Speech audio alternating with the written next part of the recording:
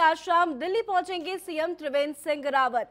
कल से दिल्ली में चुनाव प्रचार को लेकर रैलियां करेंगे। 5 फरवरी तक दिल्ली में करेंगे चुनाव प्रचार। तो दिल्ली में 30 सीटों पर उत्तराखंड निवासियों की है संख्या। धन सिंह रावत और मदन कौशिक पहले से ही दिल्ली में कर रहे हैं प्रचार और इसी को देखते हुए आज शाम को दिल्ली पहुंचेंगे उत्तराखंड के मुख्यमंत्री त्रिवेंद्र सिंह रावत। तो पहले से ही धन सिंह रावत और मदन कौशिक दिल्ली में कर रहे हैं चुनाव प्रचार और ऐसे में सीएम त्रिवेंद्र सिंह रावत भी दिल्ली पहुंचने वाले हैं। दिल्ली में चुनाव में ताकत झोंकेंगे, बैक टू बैक कई रैलियों को भी संबोधित करेंगे, जनता से रूबरू होंगे। तो 5 फरवरी तक रैली करते नजर आएंगे सीएम त्रिवेंद्र सिंह रावत।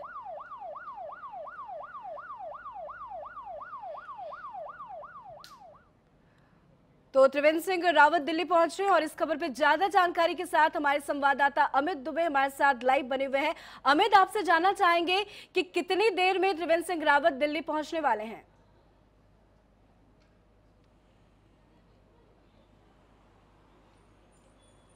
जी अमित, आपको मेरी आवाज आ रही है? उत्तराखंड सीएम दिल्ली पहुंचेंगे और उसके बाद कल से उनके कार्यक्रम स्टार्ट होने हैं और 1 तारीख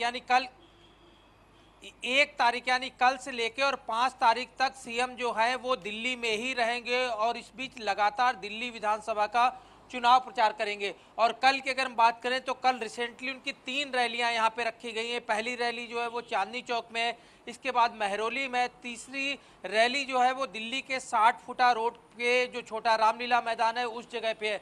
तो जाहिर तौर पे उत्तराखंड के काफ़ी लोग जो हैं वो खास तौर पे दिल्ली में बसे हुए हैं। पहले से ही पार्टी बेस्ड जो है उन लोगों को टारगेट किया गया, उन सभी जगहों पे सीएम की रैलियां लगाई गई हैं। इससे पहले 2 कैबिनेट मंत्री यहां पे पहले से ही मौजूद हैं जो कि लगातार दिल्ली विधानसभा का चुनाव प्रचार कर रहे हैं। जैसा कि बीजेपी का एजेंडा है कि कम से कम लगभग 15,000 छोटी बड़ी सभाएं जो हैं वो दिल्ली में 6 तारीख तक आयोजित होनी है, क्योंकि 6 तारीख चुनाव प्रचार का आखिरी दिन है। और ऐसे में जो भी स्टार प्रचारक हैं बीजेपी के, जो लोग बीजेपी को वोट दिलाने में सक्षम है, ऐसे सभी कार्यकर्ताओं और नेताओं को दिल्ली में पहले से ही आमंत्रित किया गया है। और इसी क्रम में आज खुद उत्तराखंड के सीएम त्रिवेंद्र सिंह रावत दिल्ली आ रहे हैं। जी बिल्कुल अमित, इससे तो साफ जाहिर है कि बीजेपी बड़े चेहरों को इस्तेमाल कर रही है दिल्ली के चुनाव में।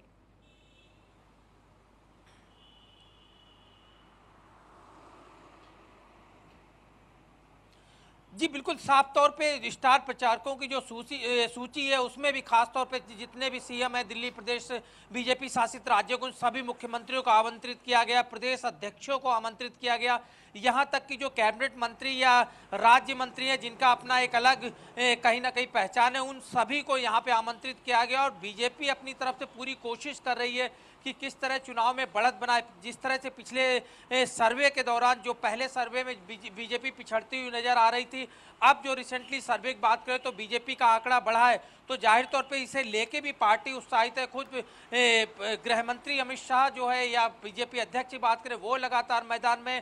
और अब उत्तराखंड के खास तौर पे उत्तराखंड के तमाम नेताओं को इस क्रम में लगाया गया है, चाहे वो कैबिनेट मंत्री हो चाहे मुख्यमंत्री हो। और यही बड़ी वजह है कि उत्तराखंड सीएम जो है वो 5 दिन तक अपने आवास, जो एक लाल किला रोड पे, एक पुराना किला रोड पे उनका आवास है, उसी आवास में वो 5 दिनों तक रहेंगे। और चूंकि कल पहला दिन है इस वजह से 3 रैलियां रखी गई। इसके बाद उनकी कई नुक्कड़ सभाएं और कई रैलियां जो हैं वो लगातार रखी गई हैं। दिल्ली के लोगों से भी संपर्क करेंगे और खास तौर पे उत्तराखंड के प्रकोष्ठ के जो लोग उत्तराखंड के तमाम, चाहे वो पर्वतीय इलाकों के रहने वाले हो या छोटी छोटी जो कमेटियों के लोग हैं, उन सभी लोगों से वो अपने आवास पे भी मुलाकात करेंगे और जा के भी कई नुक्कड़ सभाएं उन्हें करनी है जहां पे वो लोगों से मुलाकात करेंगे।